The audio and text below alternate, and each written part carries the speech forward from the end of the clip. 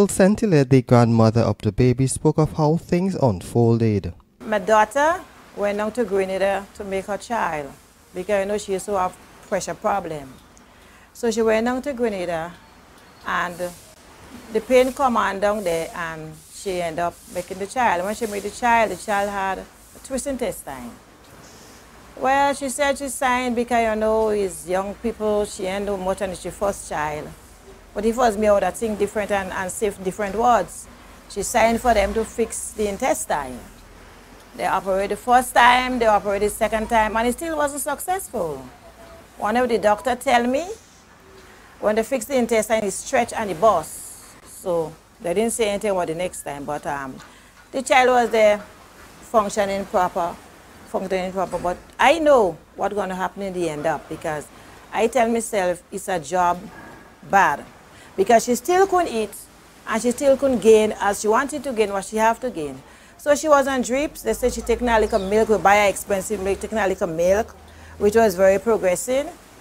And then, by the platelets a little low and the red blood cells was perfect, as they say.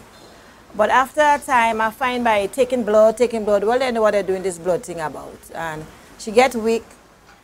Every part of the blood gone funny, so you expect that. But afterwards, she started going low. We gave her blood, and I see to myself, she won't make it, but I just couldn't say anything to my daughter. I tried to keep my daughter calm and try to be on the other side of her to brace she up and have it going. The doctor called, doctor tell her the child get infected. Because she can't fight bacteria and she can't fight nothing and she kind of weak and because the intestine didn't fix. And you know what's going to happen in the ending up. The doctor say you're going to give the child some strong antibiotic. Antibiotic is a killer. Doctor should know the height of antibiotics. Some places they don't use antibiotic. Antibiotic might for some heavy hard beasts, And I say antibiotic, that's a killer. It does dig and it does damage. And you have your docile. The child now there, the child was whole a month and a week the child living.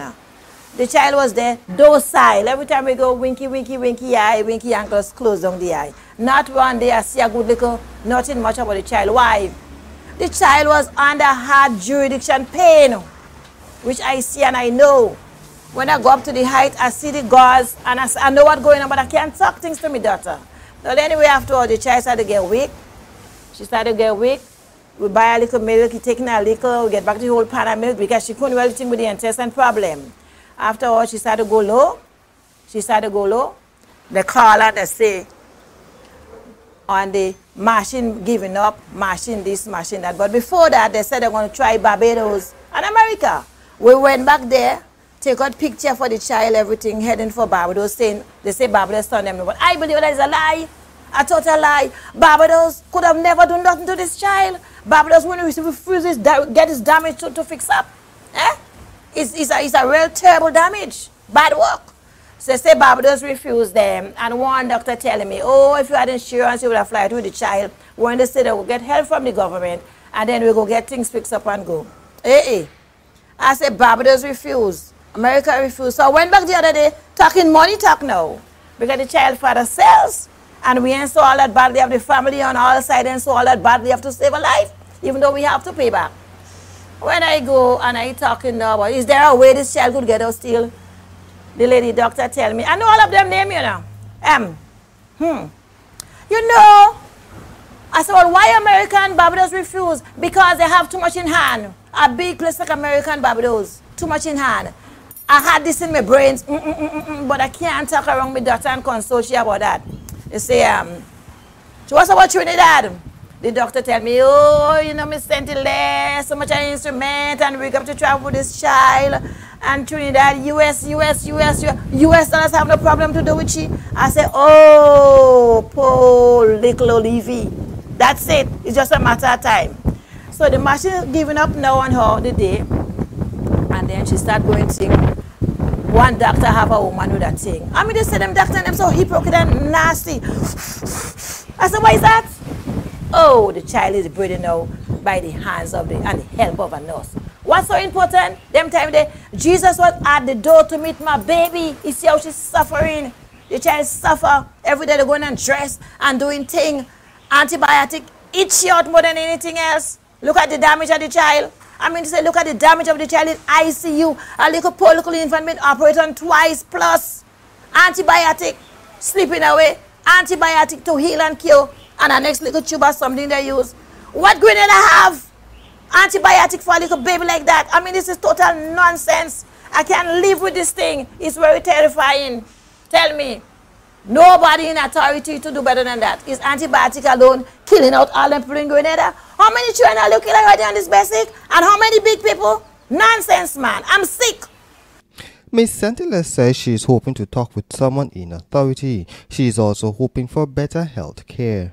Well, I need somebody to talk to me or some kind of reason or some kind of... Nobody tell me nothing. Nobody, you know what I mean? Somebody in authority or some kind of health system business, I either have to try to... I don't know. They can't tell me to console me. They're going to talk for Grenada. I want them to really talk for Grenada. And I want Grenada to really get some kind of better satisfaction and better health care.